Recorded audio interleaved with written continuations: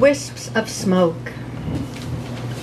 Something about the smoky sky of late November twilight, silhouette of bare trees, amber glow street lamps, got inside her bones and brought her back, way back, to wide slate sidewalks of her young days. Father led her 3-year-old hand a promenade down Jamaica Avenue sidewalk in shadow of the L. When he let go, her hand fell in shade of naked branches bent in wind. Street lamps dimmed.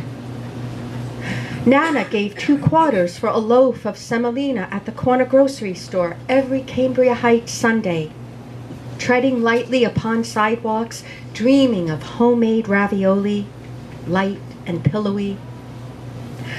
Under smoky sky of late November twilight, silhouette of bare trees, amber glow street lamps, returns to find her young mother hanging clothes to dry on tar roof of Jamaica walk-up, Nana laying ravioli to dry on white linen tablecloths.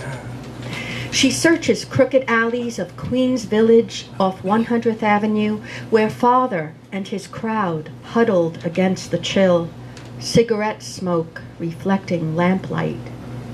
Peers at the train trestle, in dead end, sees the crumbling driveway where once she flung her stiff pillbox Easter hat, stomping it to shreds. Hears their voices calling her to dinner, smoothing her to sleep, voices that trail off, wisps of smoke, into silver gray mist of late November sky. Yeah.